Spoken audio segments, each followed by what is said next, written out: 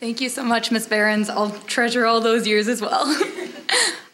So first of all, thank you so much to everybody who's gotten me here, my teachers, especially Miss Behrens, my classmates, and as I'll go into it soon, we have a fun history. So, my classmates and I have spent quite a bit of time together, as has been mentioned in earlier speeches. A lot of us have been together since 6th grade, and most of us, well, all of us have been here since freshman year. So, we've been together for a while.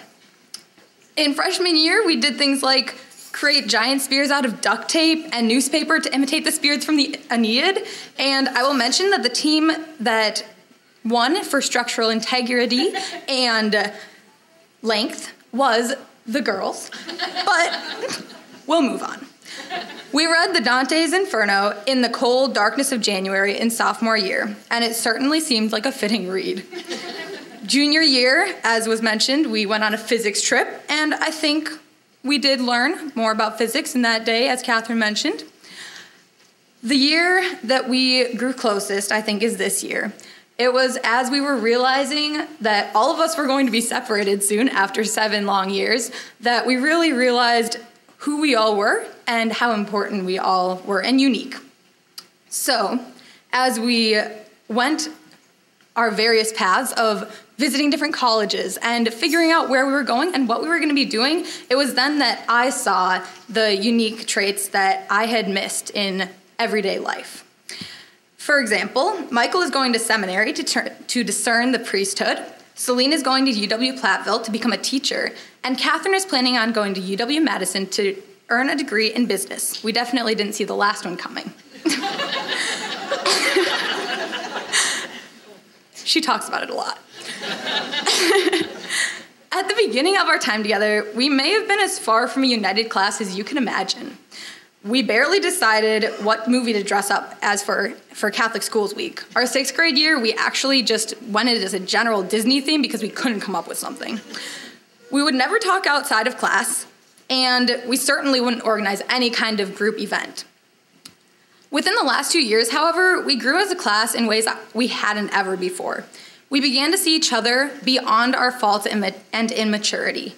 We saw that it was through our differences that we were better as a group. But why did we change? There was never one single moment that changed us from a group of people who didn't want to be together to an actual class. Reflecting back, however, I see that we changed through our discussions in class and our work to get through the classes that challenged us. Our English, history, and religion classes brought out discussions on topics that we often did not agree on.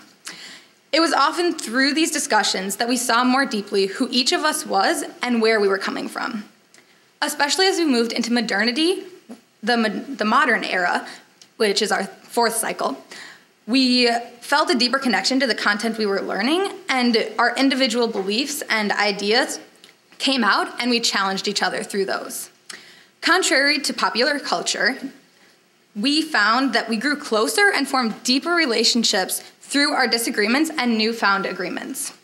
Sometimes it was a discussion on whether Huck Finn changed through the book The Adventures of Huckleberry Finn or not. Other times it was a debate in religion class about whether a certain war was just. Sometimes it was even a discussion on a current political issue. In our math and science classes, we learned to go to each other for help. They're definitely not easy. I'm sure I wouldn't have been able to make it through calculus this year without Gus and Michael working with me in study halls on optimization. I think I can speak for our class that it has ultimately been our differences that have brought us together, even though these were the same things that had originally pulled us apart. Now we talk often, even though we aren't in class. We have enjoyed being around each other, and we know that we can rely on each other to have a different perspective and strength to support ourselves in our own weaknesses. As Sarah Dunn mentioned earlier, our weaknesses are there, and so it's good to be able to support ourselves with other people. At the junior-senior dinner this year, which was last Wednesday, I really did enjoy being around my classmates. We ate, laughed, and shared an evening together that would never have happened in the past. This experience has taught me to appreciate people for who they are, instead of feeling the need to stay with people just like me. I now feel comfortable because of this experience to work with others, together with them, and become friends with them along the way. I hope that we as a class can continue to learn from our unique time here, and that all the good and bad moments we now have experienced overcoming, eventually we can find the joy and goodness of what seemed once like a struggle. So thank you, class of 2019, for all the laughs, liveliness, and time we have spent together. I will cherish this unique group forever. Congratulations.